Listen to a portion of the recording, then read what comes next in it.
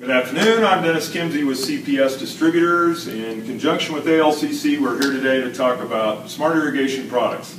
I'd like to talk to you about one of the most basic products, the sprinkler heads, where the water meets the plant.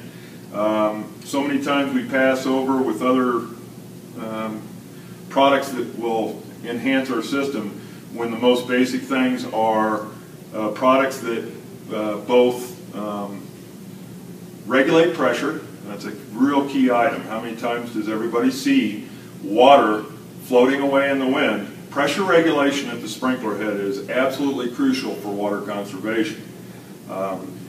This product, for example, is a SAM PRS from Rainbird. This is one from Hunter.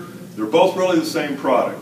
They both regulate pressure and they both have a check valve. So if they're on the low end of a hill, the water won't continue to run out after the system, thereby being available for the next watering event.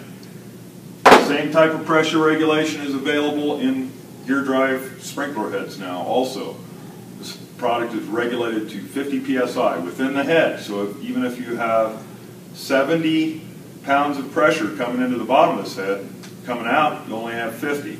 This decreases misting, which is a huge waste of water, probably more waste than we could possibly know.